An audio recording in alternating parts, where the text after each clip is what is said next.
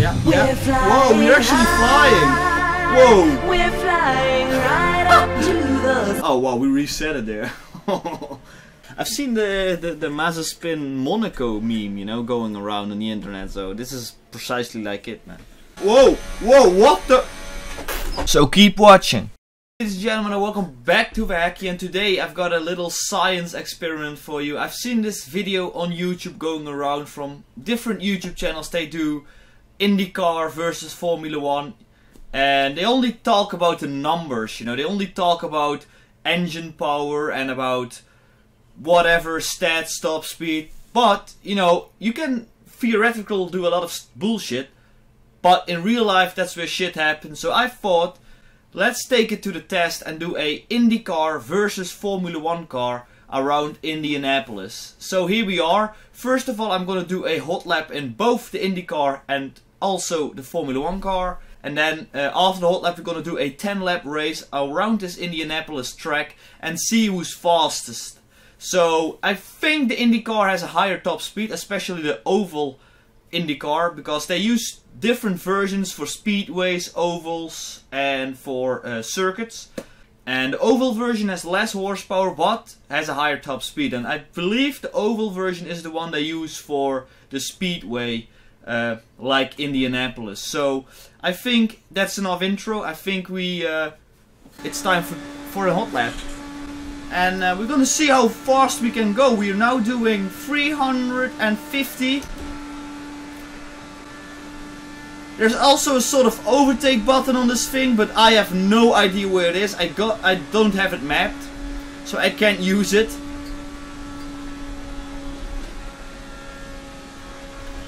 But you don't really need it, man. We're doing 345, 350 kph. Wow. 300. Oh, we're gonna reach 60. No, not yet. No. Oh my gosh, this thing is fast. It just keeps the speed as well in the turns, you know. 340. It's getting less now. Let's see how fast can we go. And that's like, what was it? 41.9 seconds is the lap time of the IndyCar. Now it's time to switch to the Formula 1 car.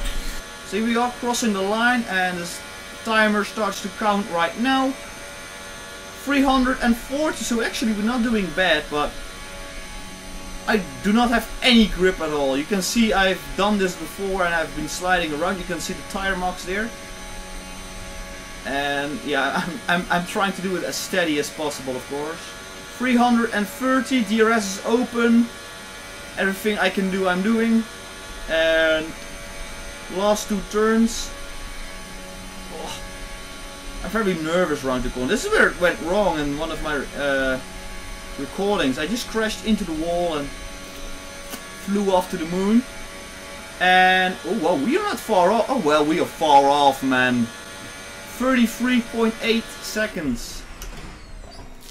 So after the two hot laps, I decided to do a race around Indianapolis, a 10v10 race, so 10 IndyCars versus 10 Formula 1 cars. I stepped in a Formula 1 car, and this is the result. As you can see, there are 5 Formula 1 cars and 5 IndyCars in the top 10. So basically it's a draw. I had some recording bugs, so I couldn't show you the recording, but after this I decided to step in the IndyCar and do another race, which is going to be the deciding race. So basically, who finishes more in the top 10, IndyCar or Formula 1, is going to be the winner.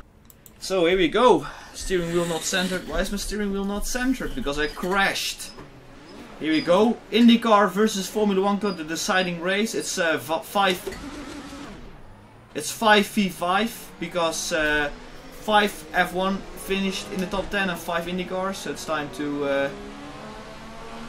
to decide who is better. I do have a lot of understeer. I think I don't have enough front wing, but that's not really too bad. Oh yeah, that's too bad. It's bad, but it can also be the drag from the cars in front.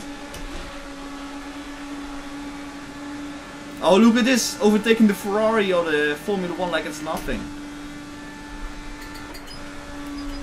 You see the understeer. I think that's the problem.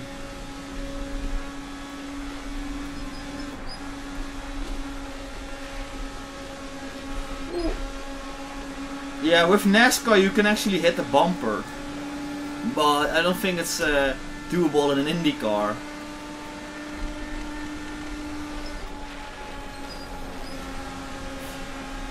Blocking my way, blocking my way. Don't come in, don't come in! Oh my gosh. But yeah, by the way, AI is on 100%.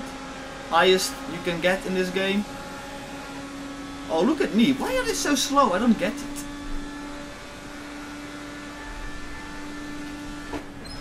Here we go, man. Ooh, I hit the wall. Nothing. I do have a lot of understeer though. But yeah, only some, I think some front wing damage, maybe some minor damage. So I think we can continue without any problems.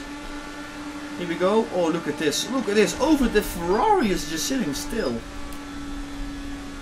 I don't know what. Where are we? 8th. Oh dear. Only it only updates when you cross the line, doesn't it? So. Oh, what? Did I hit him?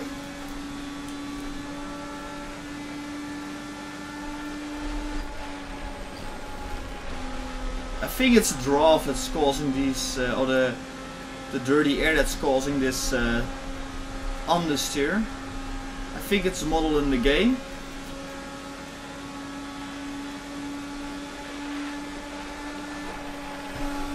Oh, through the needle.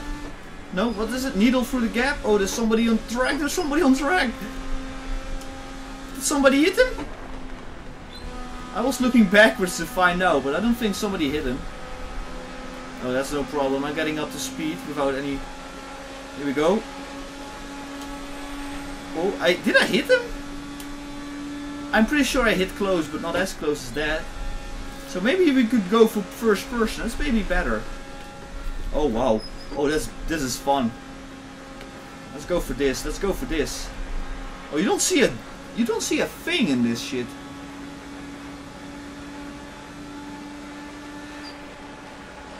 Oh, this is hard. I want to step off the throttle because these guys were too wide. I didn't want to interrupt and crash. So now behind the Red Bull, there's actually 2 F1 cars in front. So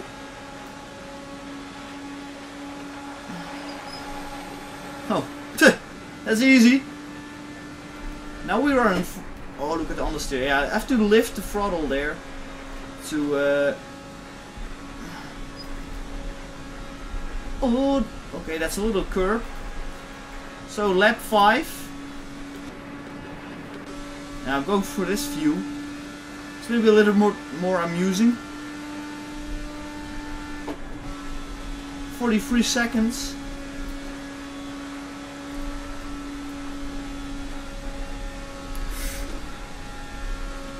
That's actually already a back marker. He's going very slow. He's going very slow indeed. It's an IndyCar. Maybe he has some mechanical. Oh,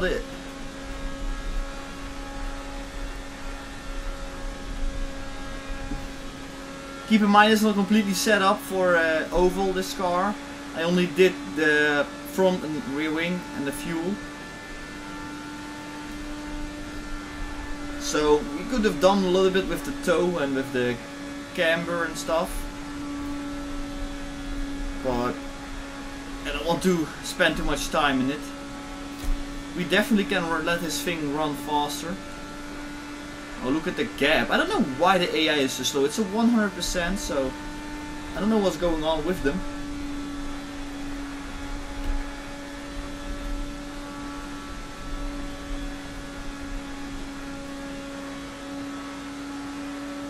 I constantly think that's a car, but it's just a wall. Yeah, we are. Oh my gosh. Look at the speed! 360! What the heck?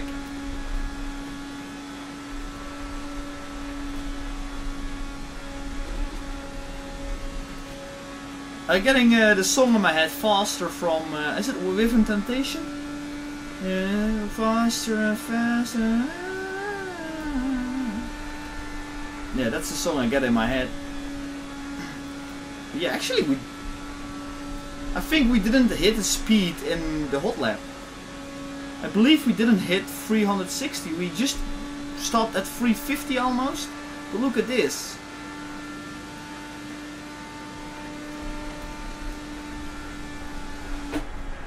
Oh, not to crash in the wall, almost went wrong there.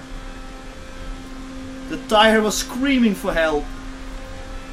It's actually very boring. How can I make this video entertaining? I don't know. You see, I don't know what the AI the fuck is doing.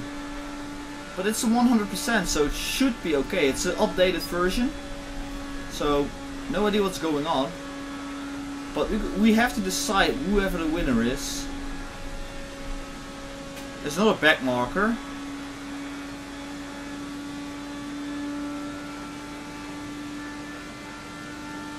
You're on the final lap. There is I think it's the same IndyCar as before, the one we already overtook.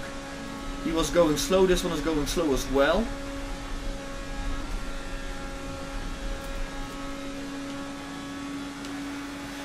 Oh, this is a pretty easy race. Pretty easy. We're gonna win this one as well.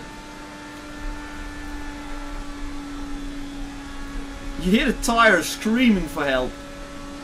Especially front right tire. Ooh. That's another win for us, boys.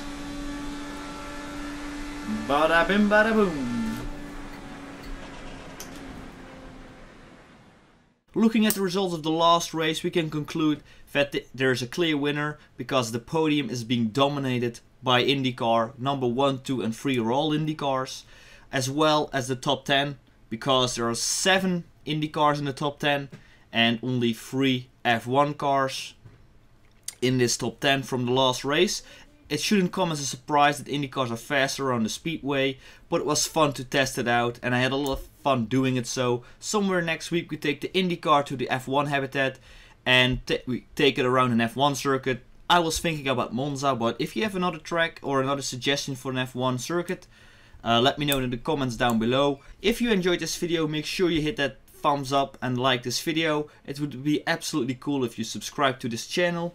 Would be a massive help for me to grow it a little bit more. I see you in the next episode and have a nice day. It's not completely the end of the video because there's a direct comparison coming up from both hot laps.